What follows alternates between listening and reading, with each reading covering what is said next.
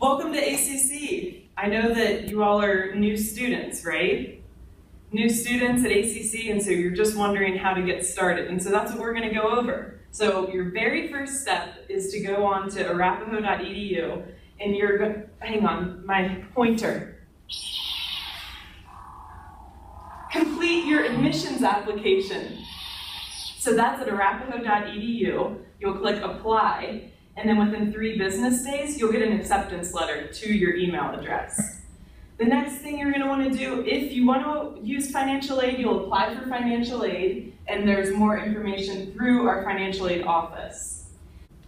The next thing you want to do is log into your MyACC account, which is through the portal, and you'll activate your student email account. That's really... Did you have a question, Chewy? You want to use your Gmail account. Okay, you can still use your Gmail account, but for anything ACC related, anybody at the school is going to use your ACC student email account. So that's why it's super important to activate that, okay? Cool. The next thing you're going to do is complete the AccuPlacer placement test. So for that, you're going to contact the testing center, and the AccuPlacer consists of math and an English placement test. Your next step is to sign up for new student orientation. This is through our Student Life office. You can sign up on our website on the Student Life webpage, or you can come in. You can also call 797-5668 to sign up for that new student orientation. That's where they're going to go over how to get your student ID card, which is a really quick process at admissions and records. And also you'll start going through the registration process and really learning what that looks like. At that point, you'll want to make an appointment with your academic advisor so that they can help you register for classes. Yeah, Princess Lamb. Can you help me register for classes? So I can help you with your academic accommodations, but the academic advisor, they're going to be the best person to go through what your course plan looks like. That's why it's important to make an appointment with them. Sound good?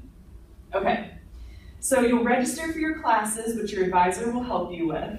Then, if you do need academic accommodations, so if you've had a 504 plan or an IEP, or any kind of medical documentation of a disability, that's what we would need. You would do an intake appointment with us, and we'll talk through what academic accommodations make the most sense for you and the classes that you're taking at ACC. Yes? How about temporary accommodations? Yeah, we do offer temporary accommodations. So for example, if you break your arm and then need help with note-taking, we can put a temporary note-taking accommodation in place for you. Great question. The next thing on your list of things to do is to visit either the cashier's office or through your MyACC portal. You can check your payment deadlines and figure out if you need to set up a payment plan to actually pay for your classes. If you're going to be driving to campus, I don't know if some of you are, Chewy is, that's where you'll go to Campus Police for your parking pass. And then the last step is to, yes, Princess Leia? Can I get a parking pass for my Tauntaun? Sure, it might be an extra charge. Oh, okay. Good to know. The last step is to go to the bookstore. You can either purchase your textbooks on campus at the bookstore or online. So that's a really quick overview of how to get started at ACC. Any other questions?